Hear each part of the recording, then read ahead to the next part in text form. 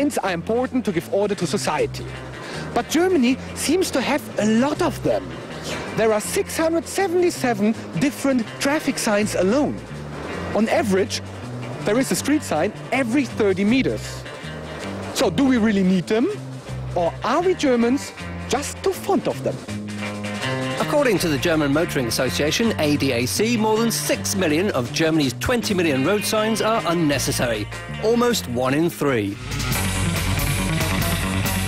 Wigge is boldly motoring through the road sign jungle on his way to the federal state of Lower Saxony. Herr Schulze from the Regional Transport Authority there seems to be well prepared for Wigge's visit.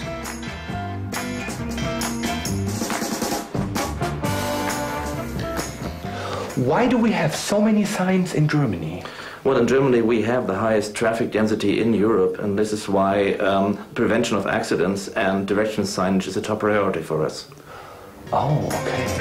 Aha! Signs are there to help drivers, but the nearby town of Boomte has banned signs completely from its roads. Why are you trying to get away with having no signs here? Isn't that too dangerous? We try to give insecurities to the car drivers because of the missing traffic sign, and because of the missing traffic sign the car drivers drive more careful. More careful? Oh. The idea here is to make drivers think for themselves. But what do the locals think? Oh, for me it's very good, but many people take the wrong way. First it was a bit weird, and now it's okay. It's going very well.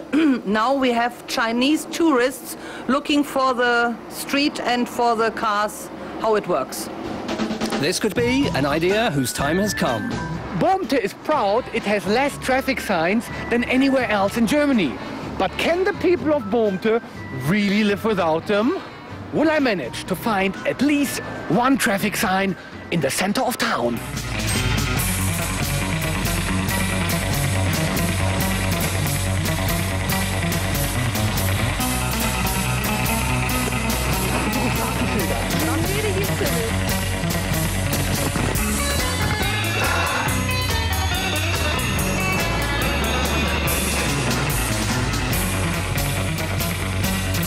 Wigge has finally found a sign in Boomte, but this one actually says people should get along without signs.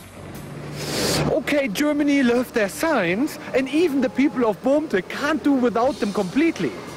But do they know the meaning of their signs? Which of the following signs indicates that motorbikes, mopeds and scooters are not allowed? The second one with the bigger motorcycle. Correct, indeed, it is sign number 2. Which of these signs would you find on the right of the road ahead of a railway crossing? The sign number 3.